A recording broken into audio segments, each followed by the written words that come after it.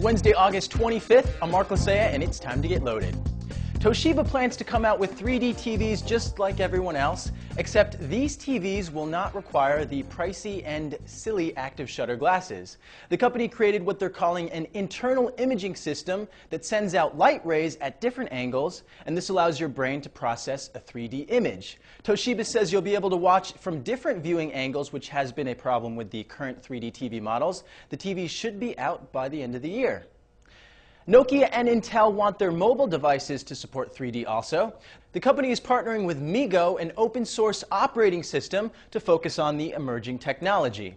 Nokia's handsets could work similar to the Nintendo 3DS or introduce a new technology that can project holograms. A new version of YouTube Mobile is available worldwide. The new and faster mobile version of the site was available in the US last month, but now anyone can enjoy faster streaming, playlists, and the ability to like or unlike a video and share on Facebook and Twitter.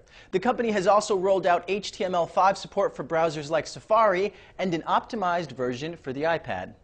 And Google is testing out live search on the site. This means you'll see the real-time results of any given search as you're typing and not just after you enter a search in.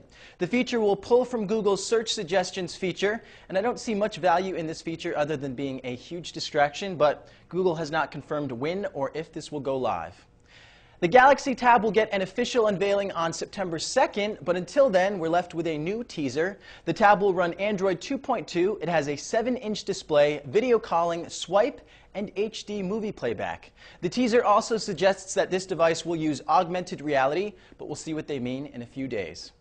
And Apple is probably coming out with new iPods soon. We don't know this for sure, but the company is hosting an event in San Francisco on September 7th, and it seems pretty likely.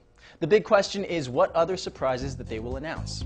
Those are your headlines for today. I'm Mark Lasea with CNET.com, and you've just been loaded.